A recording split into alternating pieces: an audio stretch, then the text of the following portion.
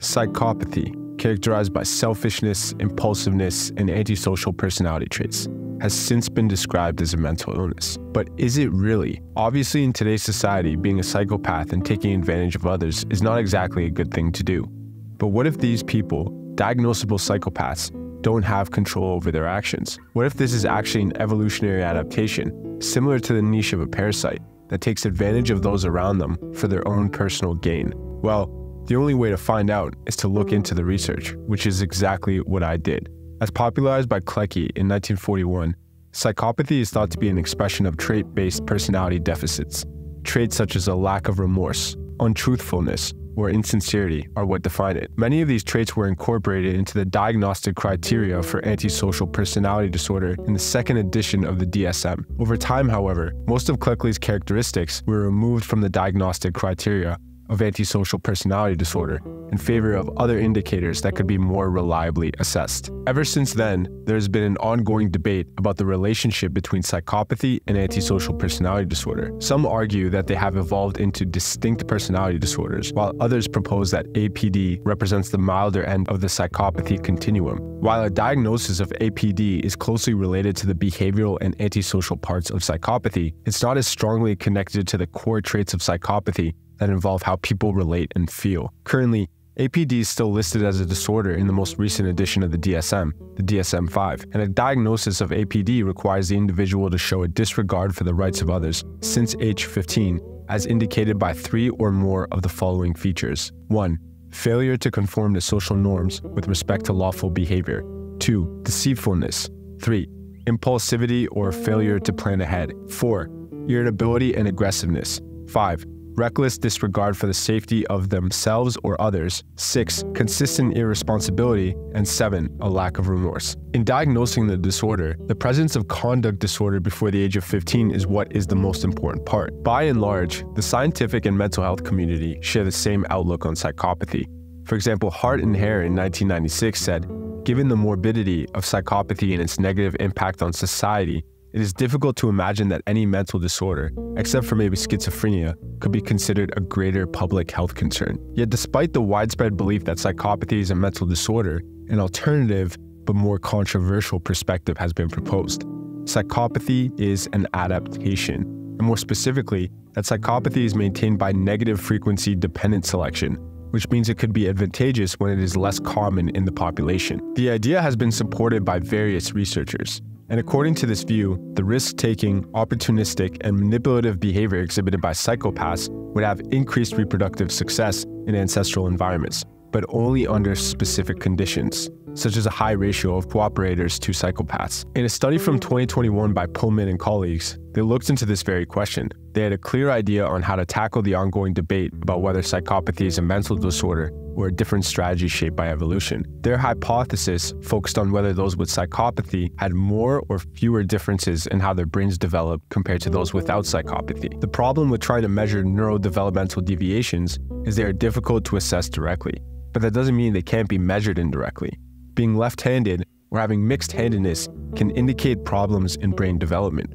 For more information, you can check out the studies by Schmitz et al. And Bishop in 1990. In order to explore differences in how brains develop, the researchers investigated whether psychopaths are more likely to be left-handed compared to non-psychopathic individuals. If the data shows that more psychopaths have deviations from right-handedness, it suggests that psychopathy leans more towards being a mental disorder. However, if these neurological differences are equally common in both groups, it could be evidence that psychopathy is more of a strategic adaptation for exploitation. So what is a mental disorder? From an adaptationist perspective, Wakefield in 1992 has defined the concept of mental illness as a harmful dysfunction. Dysfunction refers to when something within us, like our body, mind, or feelings, doesn't work as it should. Harmful means that the problem leads to bad outcomes according to how society and culture see it. For something to be seen as a mental disorder, both these conditions must be met. It must be not working right, and it must be causing harm. The precise cause of the specific internal dysfunction might vary depending on the mental illness in question, and there may be many such cases. But even with that said, there are some common features present among many mental disorders. Although the causes of major mental dysfunctions are not fully understood, it's generally believed that mental illnesses result from a combination of various factors, including environmental influences, genetics, and even random occurrences.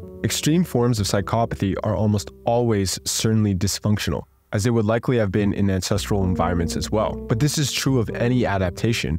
A bone can be too dense, a tail can be too long, and a feeling can be too strong. If a trait has been strongly chosen by nature, we expect it to have a usual and beneficial form, which we call an adaptation. This form worked well in the past and was better than other choices. However, if a trait has different ways it can develop or work, we can expect a variety of forms around the usual one. Some of these might not be great, and at the extremes might even cause problems. Behavioral differences are a good example that fall into this category. These less than ideal forms aren't the main adaptation we're talking about, as they weren't the favorites of nature's choice.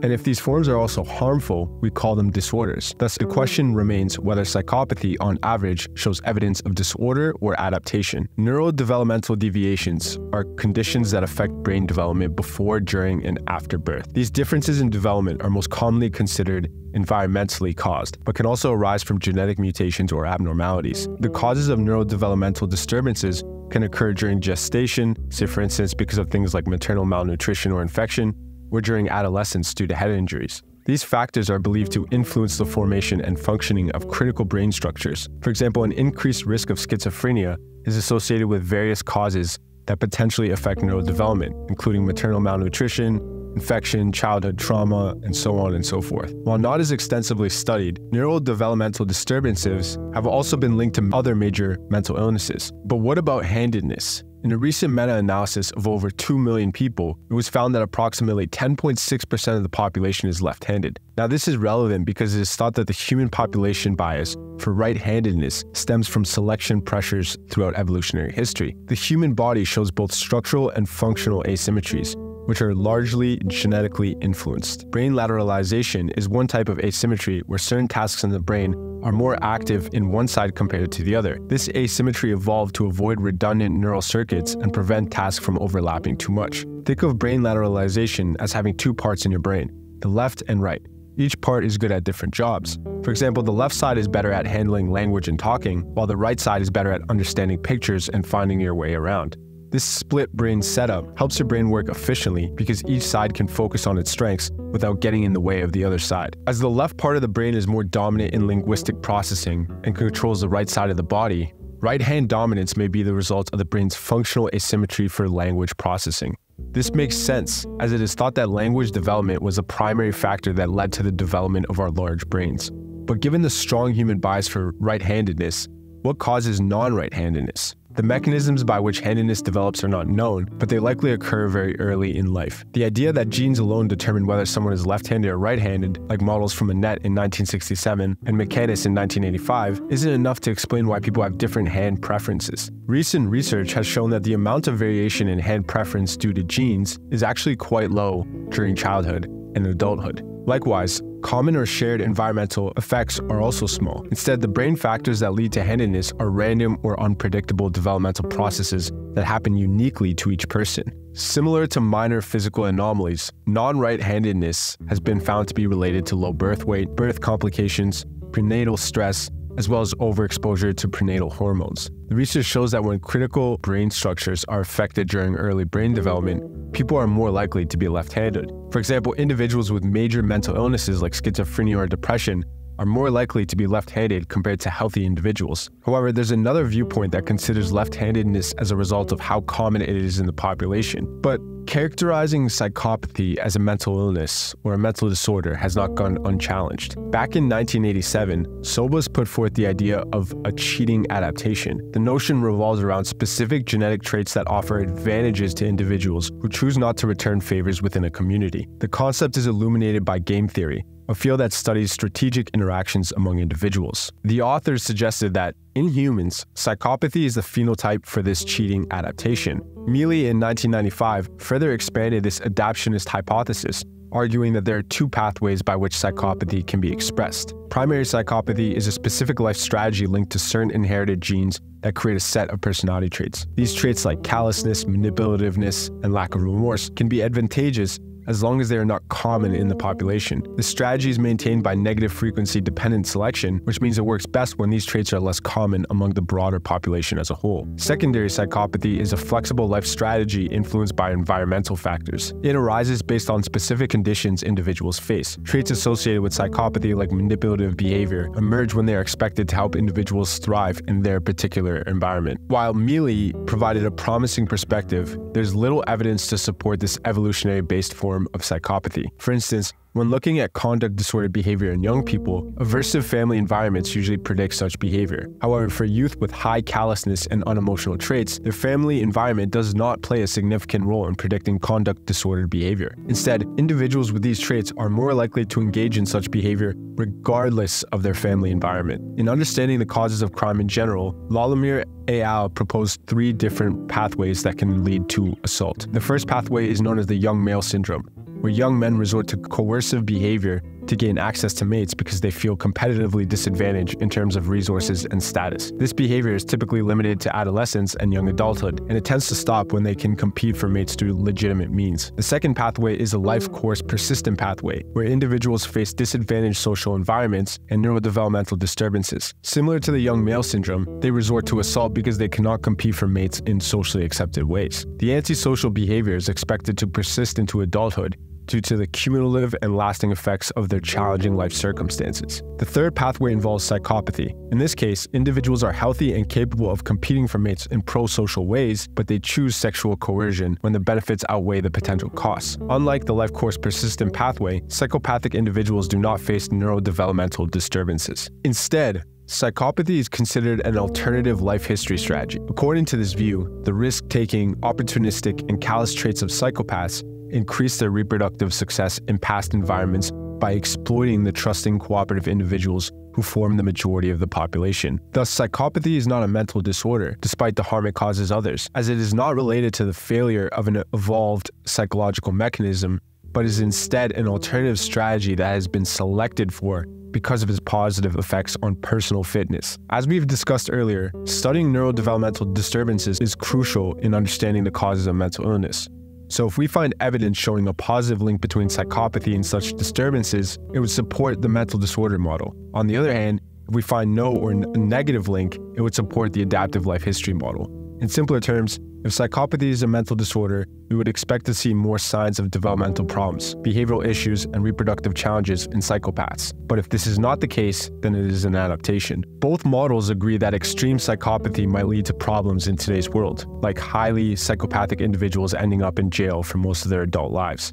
However, the adaptive life history model suggests that this won't be the case on average. So far, psychopathy is not associated with elevated rates of developmental distress. For example, Lalumière and al. In 2001 discovered that psychopathy scores were linked to lower levels of neurodevelopmental issues, such as infections during birth or fluctuating asymmetry, which is like small random differences from perfect symmetry in certain body structures. Moreover, individuals who didn't engage in criminal behavior had a lower rate of fluctuating asymmetry compared to non-psychopathic offenders. However, there was no difference in fluctuating asymmetry between non-offenders and psychopathic offenders. Similarly, Brazil et al. Did not find differences in fluctuating asymmetry between university students scoring high and low on a measure of psychopathy. Finally, using structural equation modeling, Harris et al. In 2001 found that although psychopathy and measures of neurodevelopmental disturbances, such as low IQ, are both associated with criminal behavior, they are not associated with each other. Psychopaths also show selective behavior.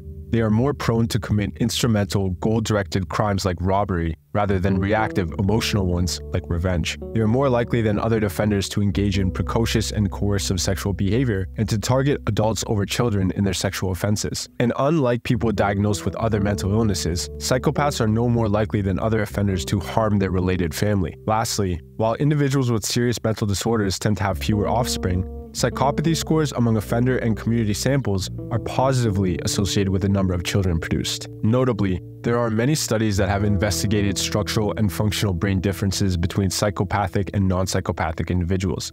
And yes, psychopaths have been discovered to have different brain structures compared to the general population. However, it is important to note the differences in brain structure do not necessarily mean they have deficits or dysfunctions. It just means they are different, as emphasized by Krupp et al. In 2013. To the extent that psychopaths differ behaviorally from non-psychopaths, neurological differences between them must exist, and they must reflect either dysfunctional or alternative functional brain organization. Handedness can provide more distinct predictions about psychopathy, which are relevant to both the mental disorder and alternative life history viewpoints on the origin of psychopathy. In the end, the researchers did not find any support for the mental disorder model of psychopathy. Psychopaths or individuals with higher psychopathy scores do not show higher rates of non-right-handedness compared to non-psychopaths or individuals with lower psychopathy scores. When comparing psychopathic patients to non-psychopathic mental health patients, if the psychopathic patients do not have other clinical conditions while the non-psychopathic patients do, the lack of difference in handedness would also support the mental illness perspective. The result of this study gave evidence both in favor of and against the idea that psychopathy is an adaptive life strategy. People with high psychopathy scores in the community showed no difference in handedness compared to those with low psychopathy scores, which supports the adaptive life history strategy. But when comparing psychopathic offenders to non-psychopathic offenders, there was no difference in handedness, which is not entirely in line with the adaptive life history strategy view, especially if the non-psychopathic offenders have mental disorders. When the researchers looked at the relationship between handedness and different aspects of psychopathy within the offender group, they found interesting patterns.